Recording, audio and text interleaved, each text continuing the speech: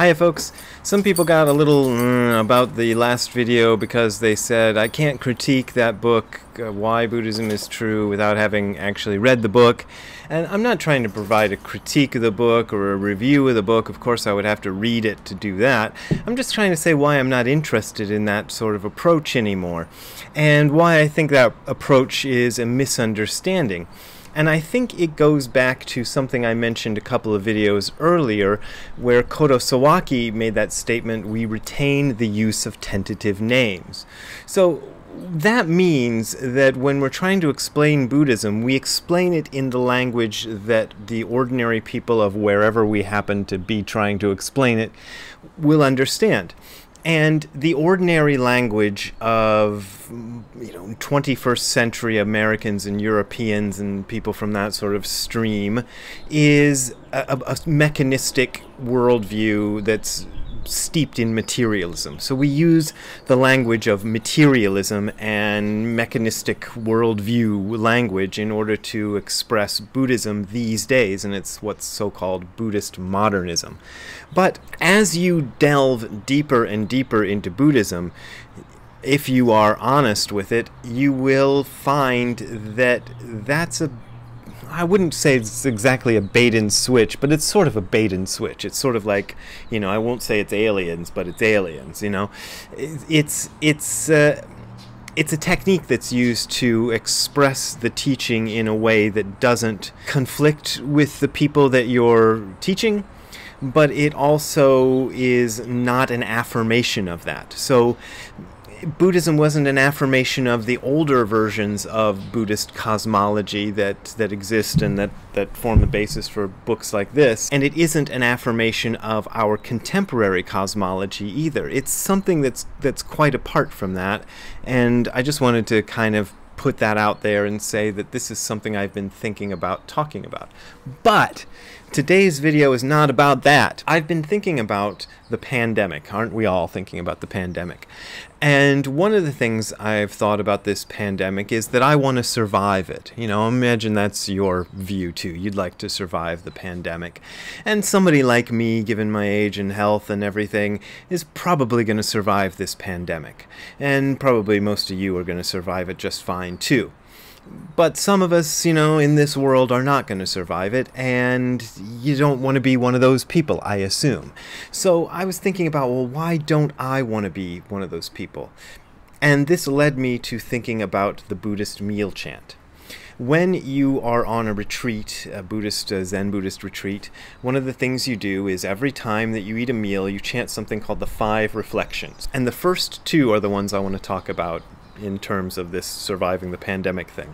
We reflect on the effort that brought us this food and consider how it comes to us. We reflect on our virtue and merit and whether we are worthy of this offering. And sometimes it's we reflect on our virtue and practice and whether we are worthy of this offering, depending on whose translation you're using. I can't remember the original well enough to know which one is correct, but they're both useful. So every time you eat a meal, pandemic or not, something has put in effort, and very likely things have died for your meal. If you're a meat eater, that'll be obvious, but even if you're a vegetarian or a vegan, there are things that are dying to get you to give you nutrition. Your carrots are dying, your radishes are dying, your potatoes are dying, the bugs that lived on that, the blood that they use to fertilize it, that's a weird thing if you don't know about that. They use animal blood for fertilizer. There's all sorts of things that go in there. So just the fact of being alive means you are causing tremendous damage and chaos and pain all over the place, even if you try your best not to. This is kind of the mistake, and maybe somebody will take me to task for saying this, but it's kind of the mistake of the Jains, which are a group that started out around the same time as the Buddhists, and they had a very radical view of this concept of ahimsa, which is do no harm. And their ahimsa concept meant that they had to be absolute vegans, and some of them won't wear clothes at all because they feel that does violence, and they wear a mask, just like we're all doing now, to cover their mouths to avoid breathing in poor little bacteria and coronaviruses, you know, and harming them. And they sweep the broom. They have a little broom that they carry and sweep in front of them to make sure they don't do any harm. And, you know, that's all nice, but even when you try to minimize it to that level, you are still causing harm. So this is the kind of thing that will make a person who is reflective reflect on why do I deserve to survive this? And when I think about it in terms of myself, I think about, and I've mentioned it on this channel, and you can go back a few episodes if you want details, but the fact that my mother died of Huntington's disease in 2007. That meant that I had, and still have technically, a 50% chance of dying of Huntington's disease. And if you're worried about the 1% chance, or for most of you, less than 1% chance you have of dying of coronavirus, think about a 50% chance of dying of Huntington's disease. If somebody gave me a choice, do you want to die this year of coronavirus or die in 15 years of Huntington's disease, I would choose the coronavirus, you know, without a moment's hesitation. Not that I think there's a choice like that, and I hope God isn't listening and thinking I'm making that choice. I'd rather not die of either one. But that's how bad it is. It's a really bad thing. And living with this constantly hanging over my head, you know, made me realize that nowadays I'm kind of back to that. And my trajectory of this is that usually Huntington's disease symptoms show up between ages 30 and 40, you know, sometimes as late as 45. But if you get to be age 45 and you haven't shown any symptoms, it's very likely you just don't have the gene. I'm 56 and I haven't shown symptoms, and for the last, well, let's say 11 years, right, it's been a kind of thing where, phew, you know, that's, at least that's out of the way. I mean, if you want to get technical, there's still people who develop it much later in life, but that's really rare. And so what happened with the pandemic is I'm suddenly thrust back into that, you know, thrust back into that mindset that I had up until I was 45 years old, where it's like, oh my God, oh my God, oh my God, it's coming, you know, and having seen what my mother went through, which was terrible, I don't want to go through that, you know, nobody would want to go through that. So now I'm thrust back into it, and it got me thinking the same thing that I thought back in my 20s and 30s and 40s, which is if I'm going to be able to live, I want to deserve to live. You know, I want to be somebody who does something that's worth living. Now, this doesn't mean it has to be a great thing, like a grand gesture, like some grand, you know, skyrocket in the sky sort of thing that I do to prove I was here. But what it means is, at least to me, I want to be of service, you know, I want to be doing something that is good for the world, so that when, you know, like they say, when you leave a campsite, leave it cleaner than when you got there, right? That's what I want to do with the world. I want to leave the world a better place than it was when I got here. And I've used the fact of this pandemic to kind of renew that vow. And specifically what I'm doing, in case you want to know, and I don't know if I've mentioned this on the YouTube channel or not, but, you know, forgive me if I'm repeating myself, but I've started doing more Zazen. I've upped my Zazen from 2 periods of half an hour or 25 minutes each to 3 periods of 35 to 40 minutes each every day.